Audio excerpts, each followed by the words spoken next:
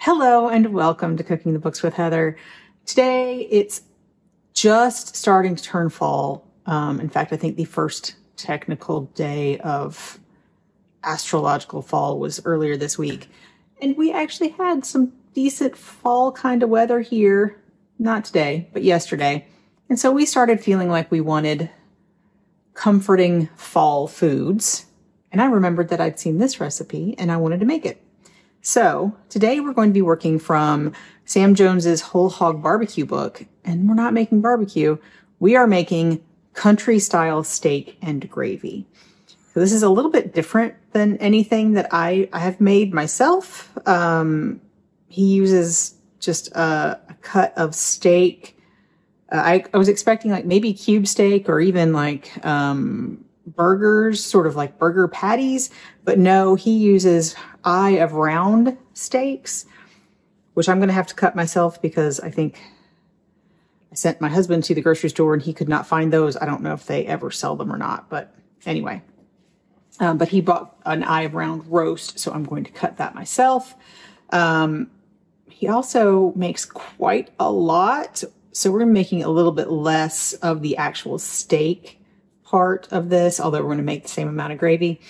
But it's a really simple recipe. So to start with, I have flour in a jar or other container with a tight fitting lid. So I have just a quart jar here, and we're going to be adding this packet of Lipton beefy onion soup mix. So that is what he calls for exactly in the recipe, and so that's what we got. And we're just going to dump this in here with the plain all-purpose flour. Now, I should have probably gotten a larger jar, but I didn't want to deal with that.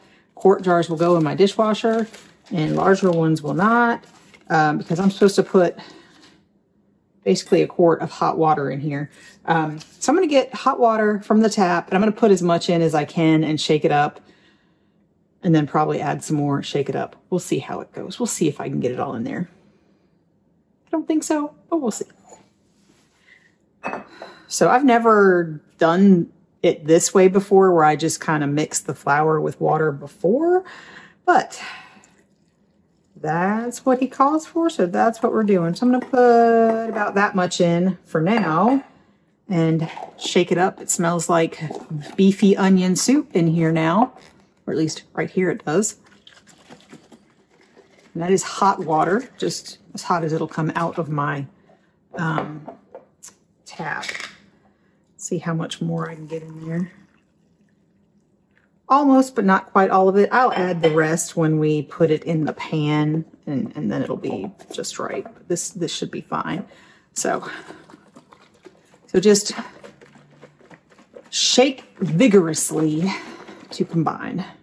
And it actually seems like it combined pretty well. But we're going to set this aside, and before we add it again, we'll shake it up again. So let me move this over towards my stove and get the meat. Okay, so we have an eye of round roast here, which I am going to slice into as many as I can get that are 1/2 inch thick. No, there we go. First. I don't think each one of these is about 8 ounces, but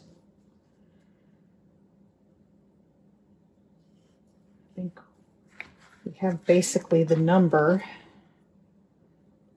that he says from this one. So I don't know if you can get an 8 ounce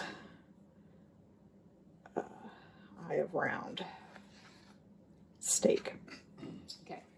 So all we have to do now is season these with salt and pepper, and there's no measurements. So I'm just going to season them like I normally would.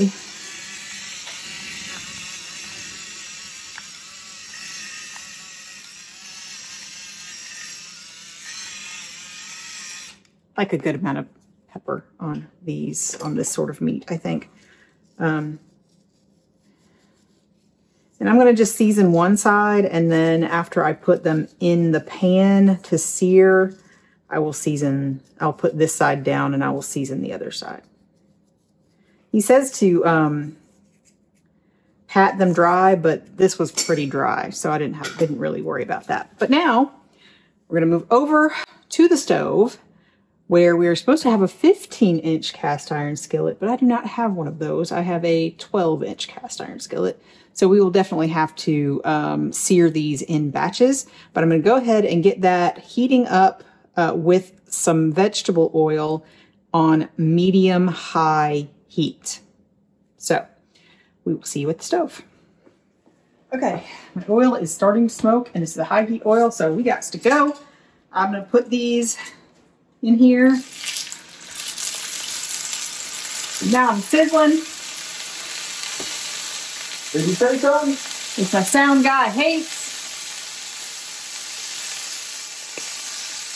But I don't want to crowd these.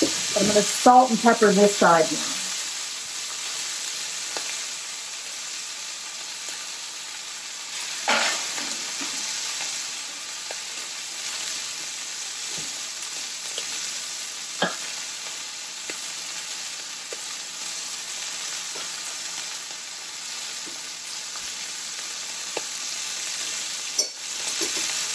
He says 3 to 4 minutes per side.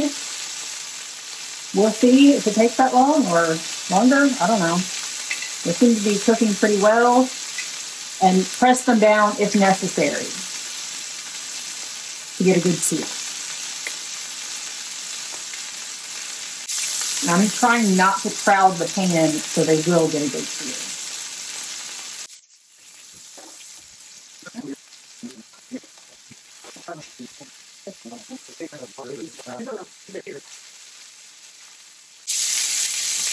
That looks pretty good.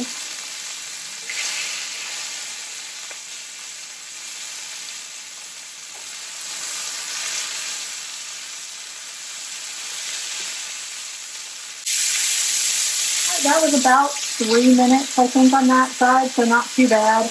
But they do tend to cup. So I was pressing down to get the middle, and then now this one, it will be the other way, so the middle will get seared and the outside won't. But I'm going to keep doing that with all of these, and it's so loud you probably won't see much of this part. But I'm going to maybe add another one in and season the rest of these since I have space to turn them over now. But yeah, we're going to get them all seared, and then we'll show you what to do next. Okay, I got it all seared, and I've turned the stove down to medium, and we are not wiping out the pan. We are just pouring. I just shook this up again, and we're pouring it in.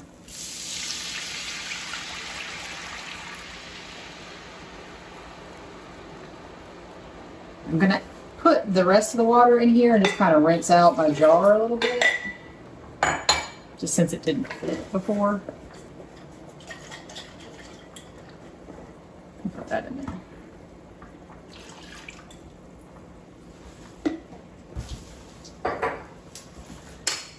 And now we're going to try to scrape up any stuff that's on the bottom, bring this to a boil. I might end up getting out the whisk, but we're supposed to cook the flour and the gravy here together and scrape up this for a couple minutes. I think bring it to a boil. It doesn't say bring it to a boil, but I think that's kind of what we need to do.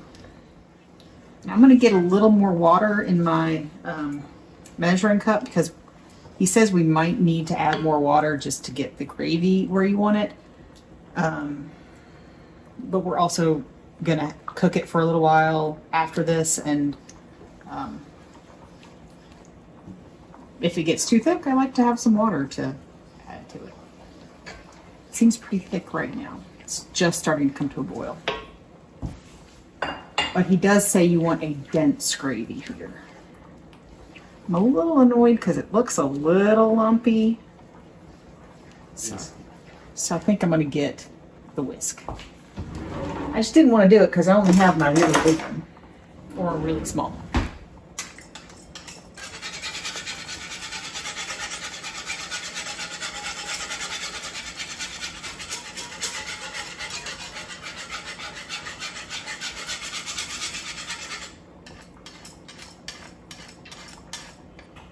Just tastes vaguely beefy, but flour will, I mean, salt and pepper will do a lot to help that taste better.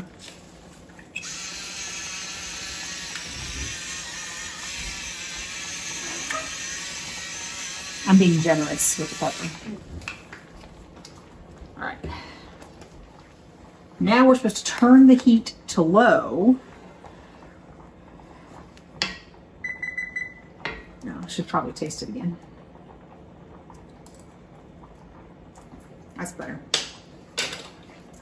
And the steaks do have salt on them, so that'll add a little bit more. All right. So I turned it down to a 3, which is kind of medium-low. I'm going to get these steaks in there as best I can. I want to kind of nestle them in the gravy. And I'm going to put all of these juices that have collected on the plate also in here. Because that will only be good.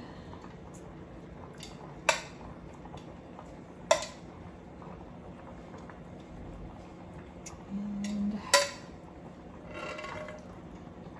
just kind of make that one fit in.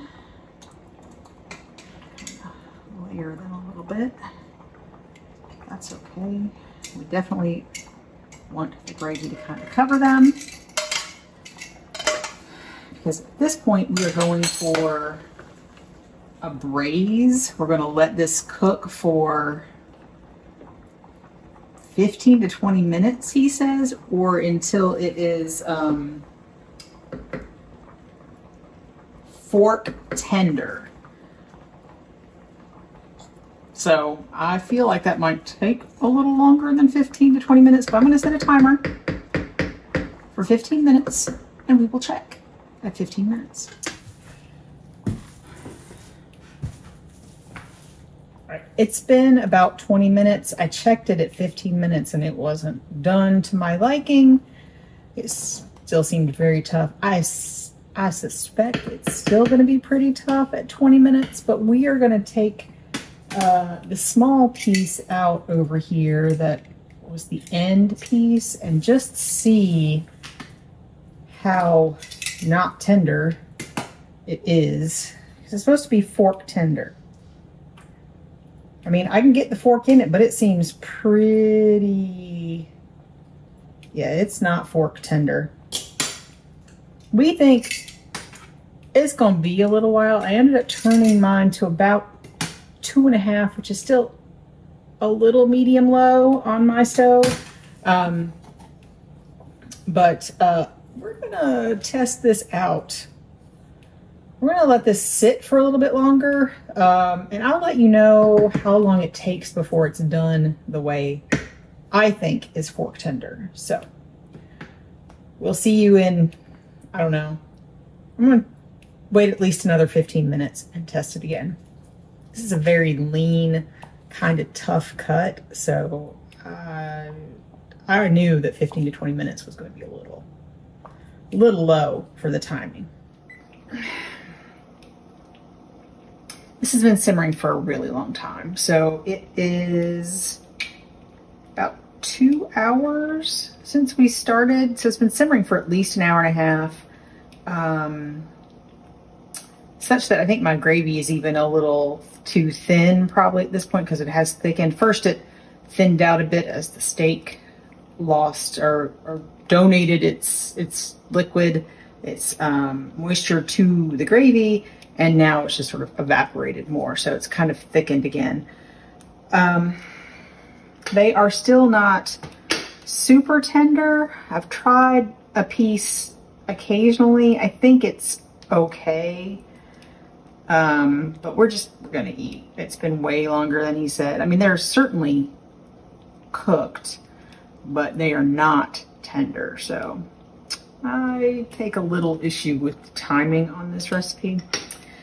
But what I'm gonna do is get my vegetables finished. I'm just gonna broil them very quickly in the oven. Everything else is done and just kind of sitting and waiting, because we expected to be done at half an hour at the most, but that's not what happened. When I'm ready, when everything else is done, I'm going to take all of the steak out, whisk up the gravy, make sure that it is not too thick, maybe thin it out a little bit, and then we're gonna eat. So we'll show you what it looks like and let you know what we think in just a minute.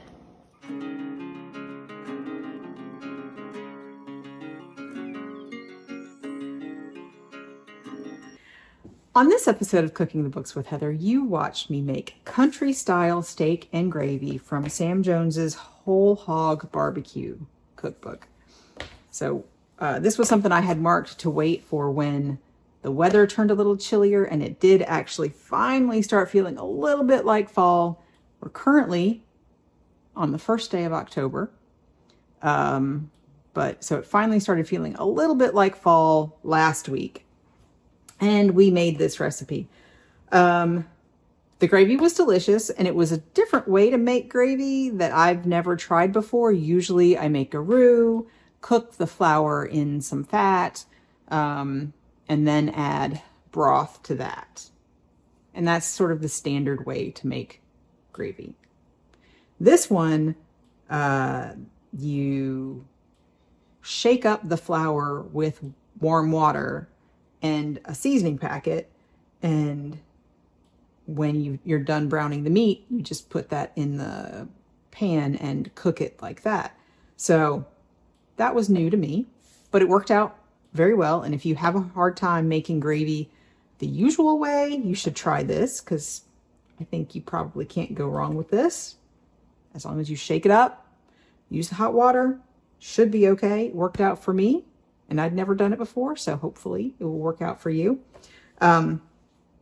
We really enjoyed it. The flavor, it was good. Really, all you put in it is salt and pepper, and then that Lipton beefy onion soup mix, which is so easy for a weeknight meal or something like that. Making gravy that way would be really, really easy. But I would say I'm not sure an eye-round steak will ever get as tender as I want my steak, my country style steak. So I would use the gravy recipe again, but I might use it on like a cubed steak, which may be the same cut. I don't know what cut they use, honestly. I know it's some sort of cut that they need to tenderize, because it's just got lots of little holes poked in it, basically, is what a cubed steak is. So I would use it with that, because that would get tender. We had leftovers of this, so I ended up cooking it for way longer than he says, which is only 15 or 20 minutes in the gravy. I probably cooked it for at least an hour, if not more, if not an hour and a half. I'm not sure if that was in this clip before. It probably was. I don't remember at this point. It was last weekend, and my memory does not last all that long. So when we reheated the leftovers, I did basically the same thing. Heated up the gravy, put the steaks in it, and let them simmer there for like a half an hour again. And they still weren't much more tender than they were before. So I wouldn't use this cut of meat again. It's a very lean cut of meat and doesn't have a whole lot of connective tissue. And I think that cut of meat is generally more meant to be served with a quick cooking method, kind of on the rare side. If you prefer it to other things and like it the way this is, have at it. But if you want something that's much more tender, a cubed steak, or maybe even like they do make chuck steaks, which have, which do tenderize. Might take a while. I'd have to check. I'd have to try it out, but cubed steaks will tenderize much more quickly because I've used those before. But I think it would be great. And I really wish my kids would eat mashed potatoes, because country style steak and mashed potatoes, especially with like green beans on the side, like country well-cooked green beans on the side, that is like one of my absolute favorite things, with all that gravy and the green beans. I don't know, and green beans and mashed potatoes together, one of the things I absolutely love to eat together. I don't know why, but I do. Anyway, so if you try this out and it works better for you, or if you like your steak cooked this way where it doesn't get quite as tender, or maybe mine was just weird and didn't get tender. I had to use a knife. My husband did manage to cut his with a fork, but I had to use not a real sharp knife, but a knife. Anyway, if you enjoy that, let me know in the comments down below. And if you've enjoyed watching me make this, please give me a thumbs up, hit the subscribe button, share this with your friends, and come back and watch me make something else next week.